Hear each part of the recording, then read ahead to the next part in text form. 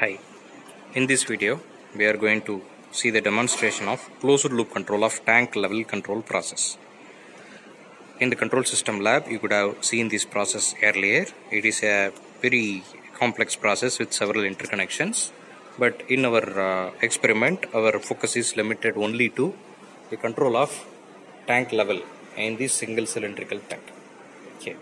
The input to the tank is from a pump 1, which is located at the bottom, and in the bottom if you see we have a reservoir. So from the reservoir the water is pumped into the tank, and the speed of the pump is adjusted by adjusting the frequency of the motor driving it through a variable frequency drive.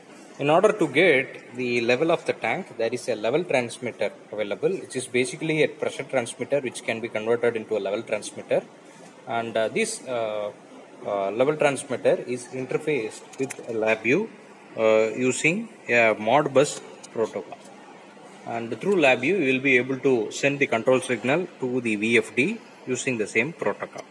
Actually, in backend a PLC is available, and PLC will get the data from the level transmitter and it will store it in a memory. Similarly, PLC will read data from a memory and it will put it into a variable frequency drive. Okay, the kind of information transfer is 4 to 20 milliampere analog instrumentation standard. That is, 4 milliampere stands for 0% of your process variable, and 20 milliampere stands for 100% of your process variable or input. If the level of the tank is 100%, then in PLC will read 20 milliampere. Okay. Actually, the PLC is in back of this panel. You will not be able to see it unless you go to the back. But for the lab experimentation point of view, everything you can do it using LabVIEW. So PLC also support this industrial data network, in that we are using a specific module called Modbus, and through Modbus we are trying to read the data from the PLC and we will write it into the PLC. So PLC in turn it will push the data into VFD. Similarly, it will load the data from level transmitter and store it in a memory. So virtually we are using a PLC as a data acquisition card. Most of our control logic will be run using LabVIEW. Okay, so for the sake of reducing the time of the experiment, LabVIEW development process is not to be done by you.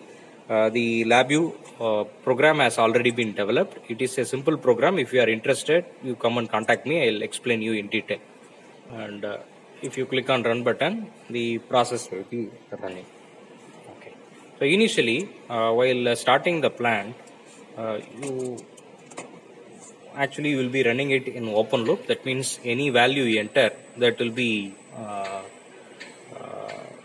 directly given into the VFD tray. So as of now, in the manipulated variable percentage, I have entered 100%. So 100% corresponds to 50 Hertz in the variable frequency drive, and the pump is open, running, and the water is being pushed into the tank. It is a peristatic pump. Once you start it, it will take few seconds for the water to flow. Okay, now the water has started flowing, and you see the level of the water is rising.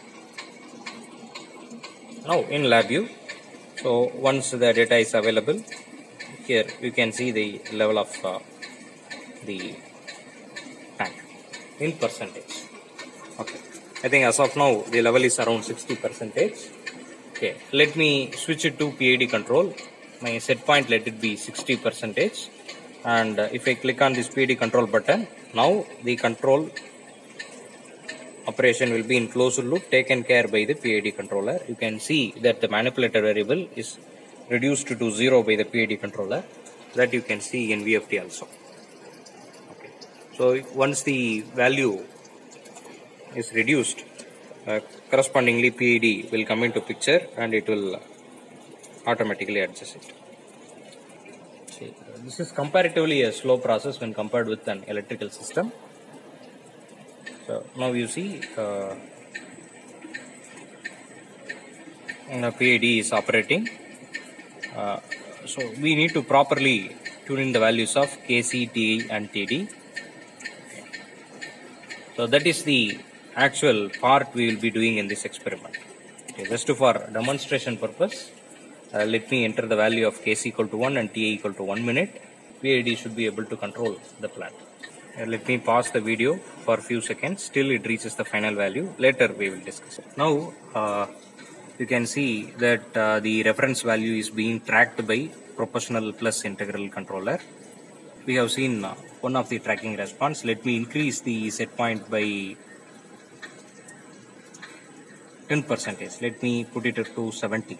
So before that, let us also see it in the actual tank. You can see that the level of the tank is around 60. Now let us increase the reference to 70.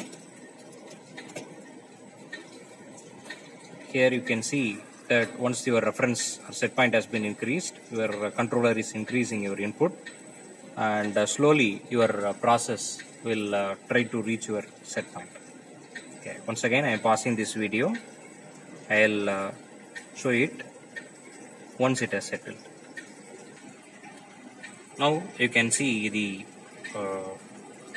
tracking response of the PI controller.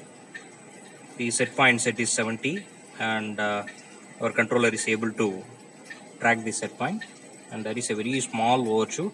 I think it is negligible. If you see the manipulated variable, that is the percentage of frequency sent to the pump, it is also gradually varying.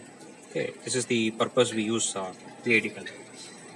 So the next thing is I am going to provide a disturbance, and PID or PI controller should be able to reject the effect of disturbance. So for that, what I am going to do is slightly open another valve. So because of that, the level of the tank will reduce, and some portion of water is moving to other tank and it is flowing down into the reservoir. Okay, so your level has to reduce, and your PI controller has to correspondingly increase the frequency or speed of the pump in order to achieve your desired set value. So once again, I am pausing this video. So once it has settled, I will continue this video. Welcome back. Now you can see that the PI controller has correspondingly raised its input in order to track your reference value. What we have done, we have applied an external disturbance. You see this disturbance is available here, and the water from the second tank is also flowing down into the reservoir. Now what has happened, our PI controller has correspondingly adjusted its manipulated variable in such a way that your reference signal is tracked. So we have seen both set point tracking as well as disturbance rejection. So this is the purpose of this experiment. Thank you.